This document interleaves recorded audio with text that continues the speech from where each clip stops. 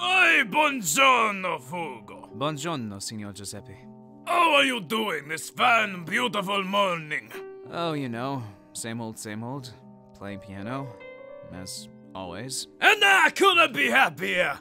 Ever since you came here, so many people just love to come here and listen to the beautiful piano music and have a nice drink while eating some pasta.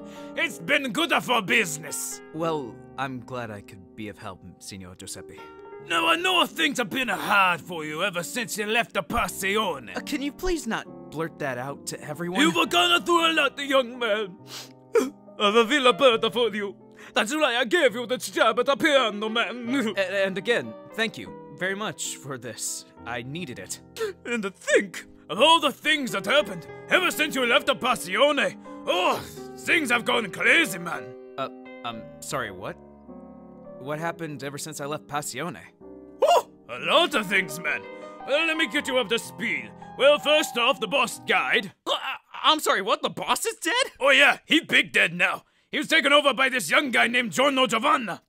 Giorno? Giorno's the boss now? Oh yeah, it wasn't easy either. A lot of people died, especially this one guy named Bruno Bucciolati. Bruno's dead? Oh yeah, and he died twice. And also this other guy named Leone Abbacchio died. Abbacchio's dead? Yep, got turned into a donut. And then this other guy got killed too, named Narancia. Narancia? Yep, now Giorno's restructuring all of Passione. Anyone who was ever in the gang or betrayed him, he's gonna go kill him right now. Wait, I think that does mean you as well.